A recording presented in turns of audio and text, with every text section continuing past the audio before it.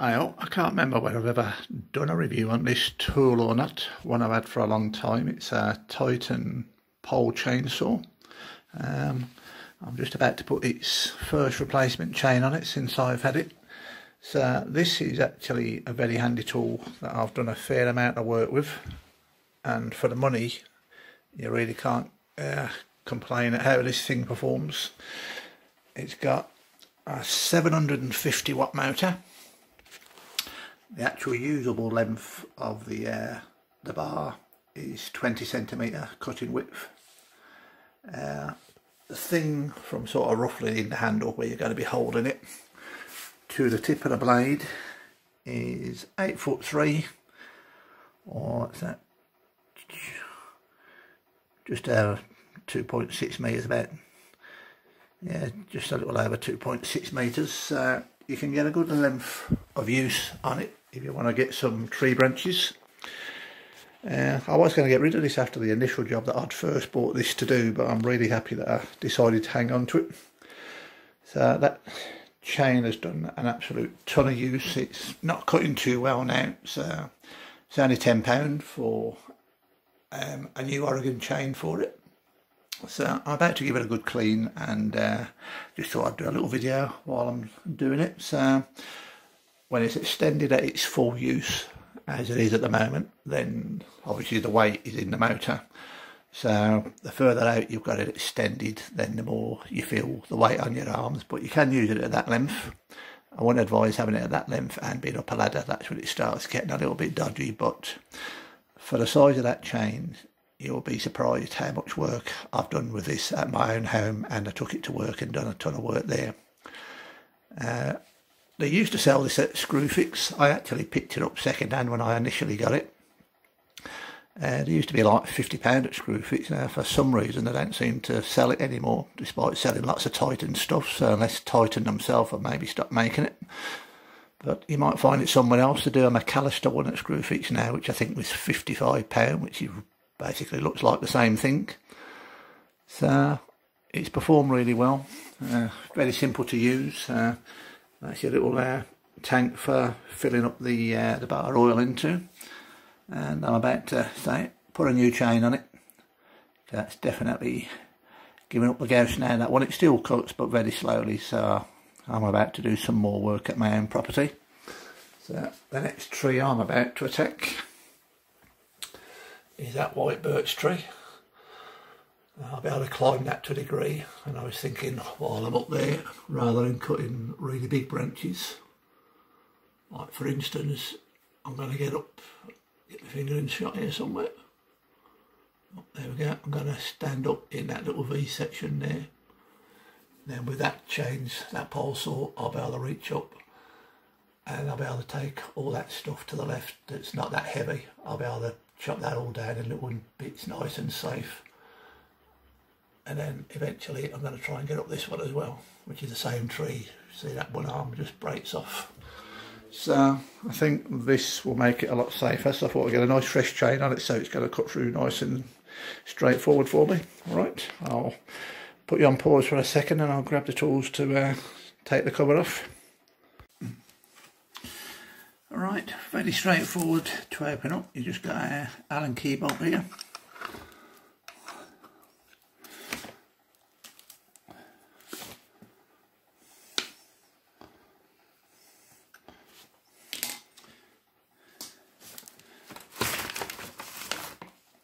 Now the little screw at the back here that you use to slacken off the chain a bit. I'll show you that in a bit.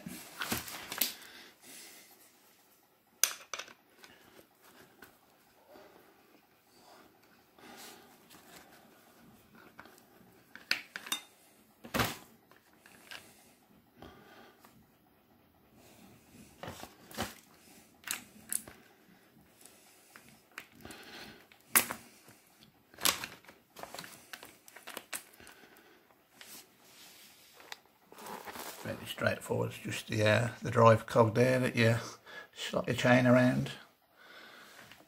So couldn't be simpler to take off.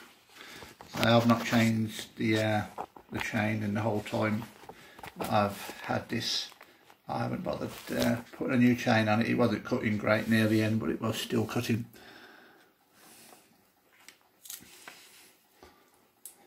So I do need to be careful with the chains. They are pretty sharp, as you can imagine. Now these bars, see how well I can get this in the shot. You've got a slit in here, and all these little lower teeth, they're the drive links.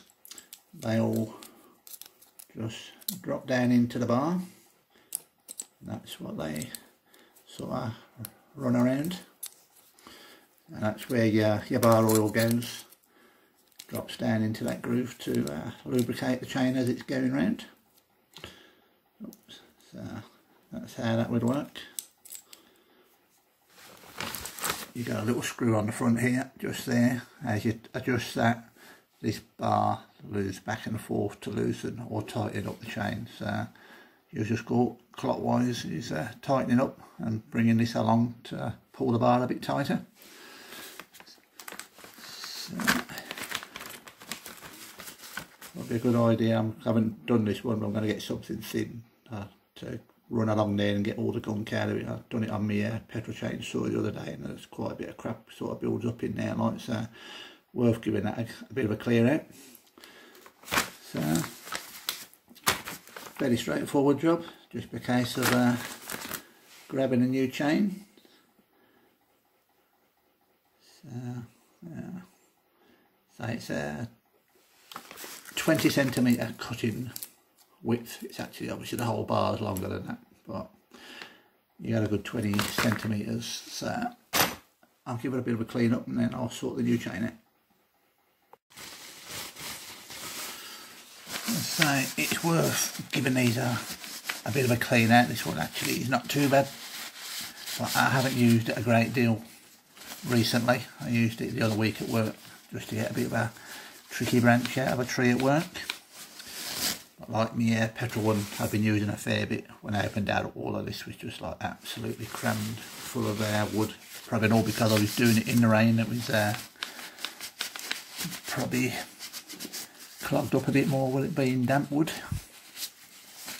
So it just helps everything all flow out a little bit better. You think the wood's all coming into this section and getting chucked out at the bottom. So it's worth just spending a little bit of time. So yeah, so on the whole, I really would recommend this. If you've got a lot of hanging branches or thick bushes, hedgerow and stuff that you like to trim main stems on, then I really would recommend this tool or similar. So for some reason it doesn't seem to be at Screwfix anymore. It was for a long time.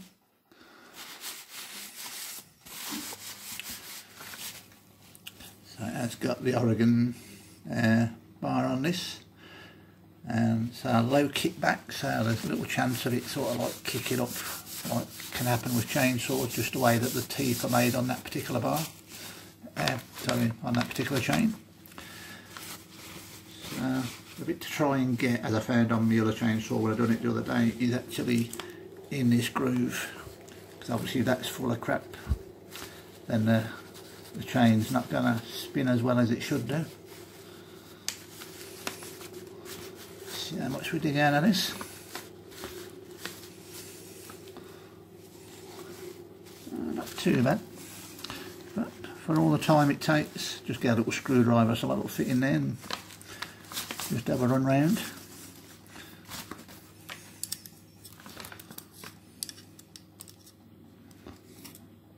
It's deeper than you think actually when you put something in there. So yeah, it's starting to get some crap out of it now. I'm getting a bit deeper.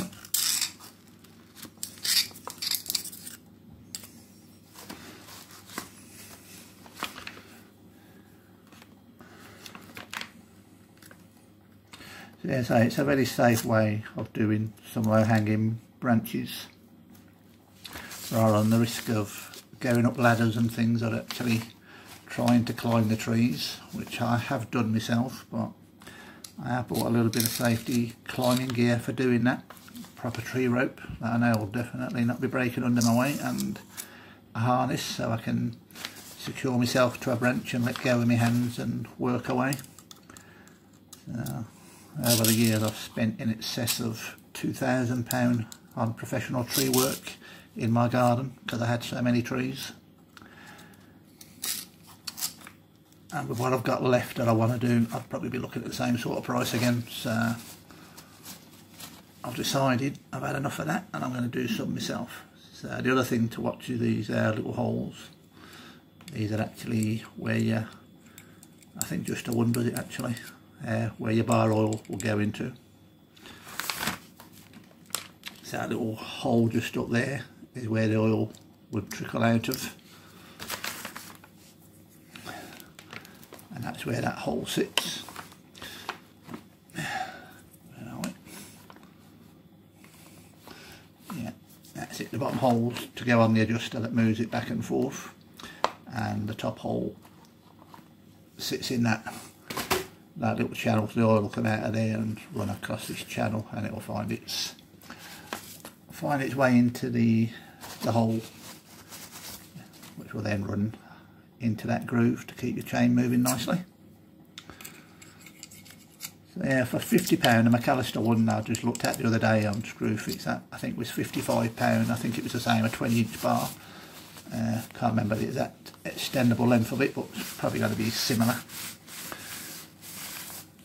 Certainly a lot cheaper than calling someone round to do it for you.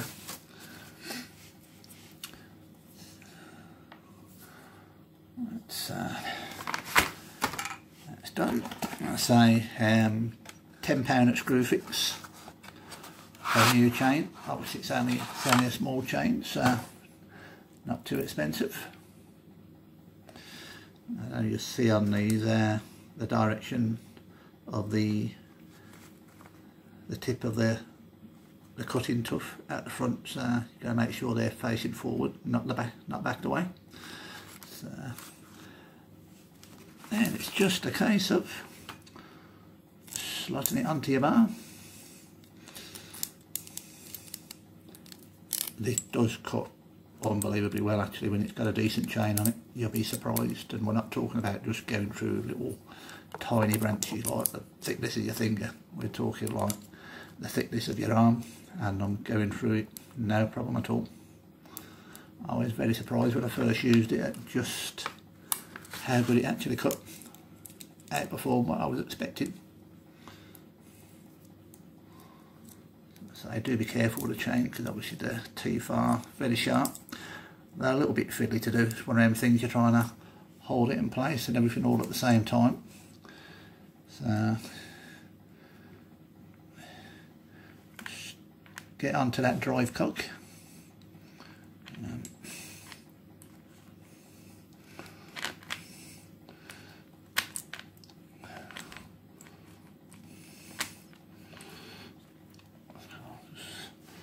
Loosen that screw off a little bit more. Just helps you get it on, like so that's pushing that further back that way. It's just giving that a little bit more room.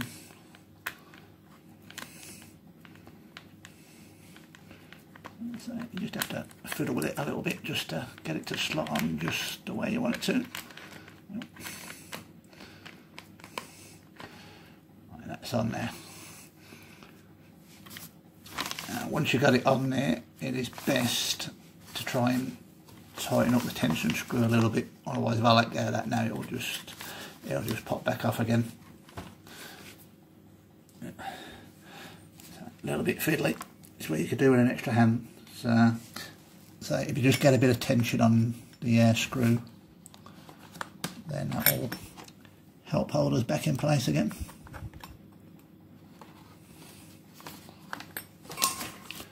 Hopefully that's enough. Yep, so a little bit of tension on the screw and that should hopefully now sit in place.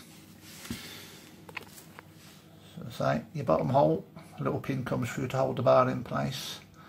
That top hole is a little groove that will have the oil coming out of it.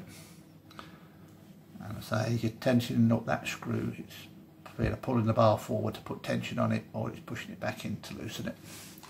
So nice and straightforward. So that's a nice new chain on, and then give it a couple of quick wipe, not that it's too bad.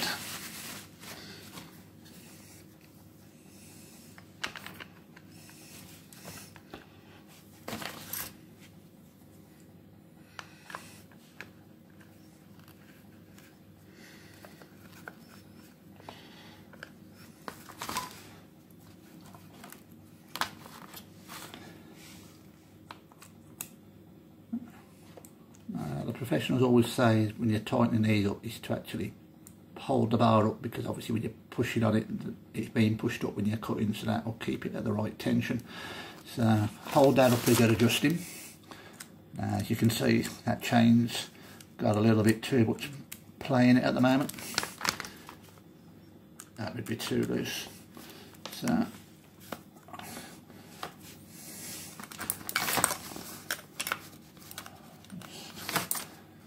and that screw again.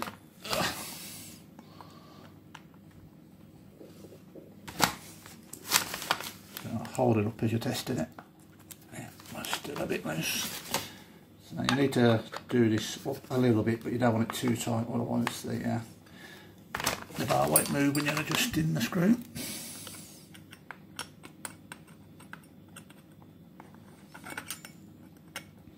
Bit fiddly.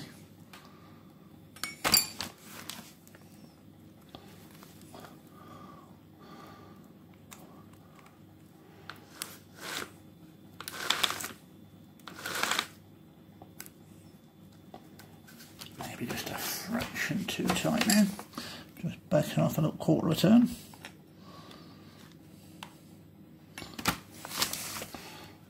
Keep that pushed up now.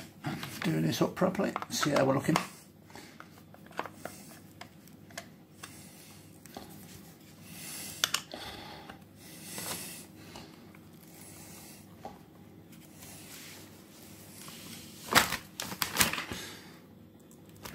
Now that's all done up. That's a little bit too tight now, so just a little bit of trial and error. Just back it off a touch.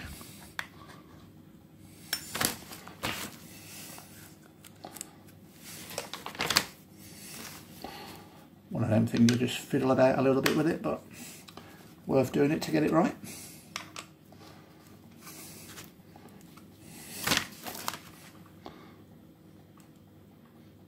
That's probably about right now. Maybe be just a fraction looser, but on the whole, that's not too bad now. You want to be able to pull it up a bit.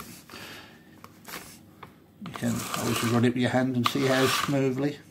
Actually, that's probably alright actually. That's not pulling too tightly. It'll probably slacken a little bit after your first use. Probably once you use it for the first time, after a little bit of use, probably worth checking it just in case. Yeah, now I've spun down a few times, that has actually loosened a touch. Probably sat down on the cog properly now, so you might have to fiddle a little bit, but not too bad. So just a quick video. So it's a very good tool, and for like £50–55 for the amount of work you can do with it, you really can't grumble at that.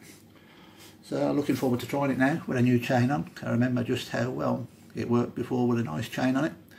So hope it's of some use to you. A worthwhile tool if you've got lots of low branches, saves the risk of climbing in a tree or dangling perilously off a ladder with a handsaw.